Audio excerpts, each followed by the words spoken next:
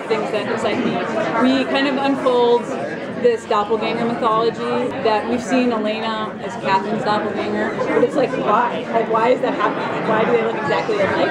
And we will learn why, and then we'll understand why Stefan and Silas is doppelganger. And so that to me becomes a sort of like philosophical, bigger picture concept that we explore. And then the other thing I really like is Catherine as a human is the bomb to me. She's like so funny and vulnerable and like, hilarious and like just the worst human you've ever seen. You know? She just sucks at it.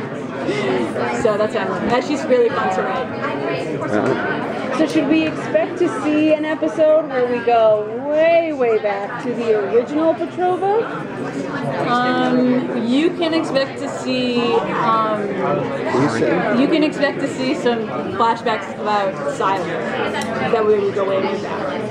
Maybe that's something that's more going to be tackled on the original? No, we just handed in the script for episode 503 and episode 3, and so yes, we do some like hardcore flashbacks. I don't even like know what it's going to look like yet because we haven't even had the concept meeting for it. But I'm like, what does year 0 look like?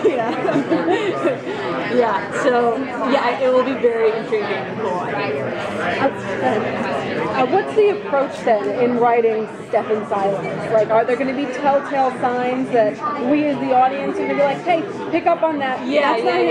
Well, obviously, like it's going to be hard to like pull anything over on Damon because he just knows his brother so well. Nobody's listening anymore. I know.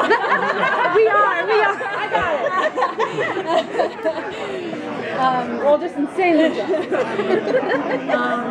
It's going to be hard to pull anything over on Damon, and so he'll kind of figure it out. But yes, there will be like horror moment scenes with Silas, and you're like telling the other person, it's like, hello, that's not Stefan, be careful. So I think we have like the Kevin Williamson moments in our show that we're always trying to paint. So that's what's awesome about having a doppelganger is like you can fool people for a while, you know. Okay, so